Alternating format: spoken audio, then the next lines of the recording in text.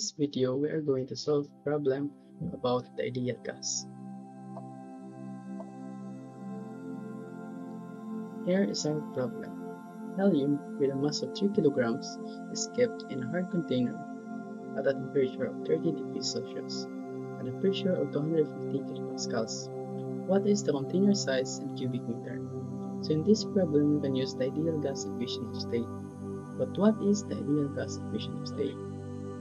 The ideal gas equation of state is any equation that relates the pressure, temperature, and specific volume of the substance. It is the combination of the gas laws.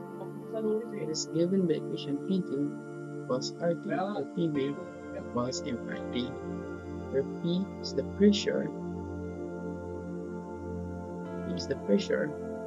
V is the lowercase p is the molar volume, R is the gas constant, capital V is the volume, M is mass, T is temperature in Kelvin. So both of these equation is the same or equivalent. So we use this equation PV equals RT when we solve problem and we don't consider the mass of the gas percent. But this equation, we use the equation when we solve problem that we consider the mass of gas percent. Now we will talk about the gas constant. Gas constant commonly has a unit of kilojoules per kilograms times Kelvin, or kilopascals times cubic meter per kilograms times Kelvin.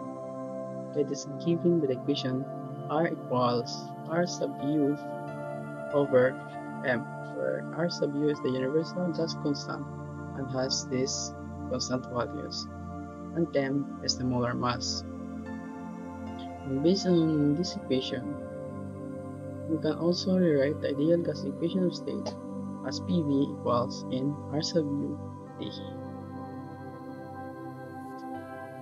Going back to our problem, using the ideal gas equation of state, which is PV equals RT or PV equals mRT, basing on the given we have pressure equals 250 kilopascals, temperature is equal to 30 degrees Celsius, mass is 3 kilograms, and R is unknown.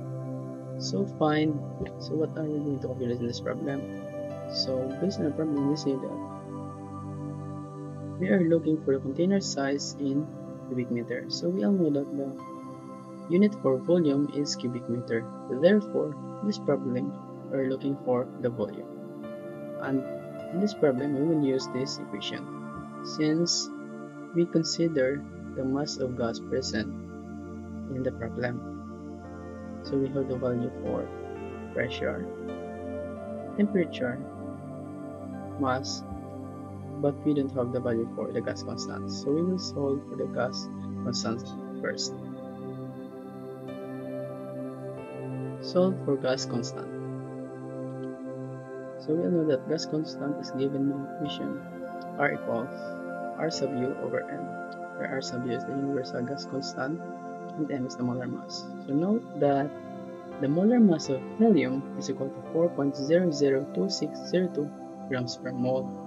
And we all know that R sub U, or the universal gas constant, has the value of 8.31447 kilopascals times cubic meter per kilograms times Kelvin. So since we have the value for the gas constant and the molar mass of helium, we can now solve for the gas constant.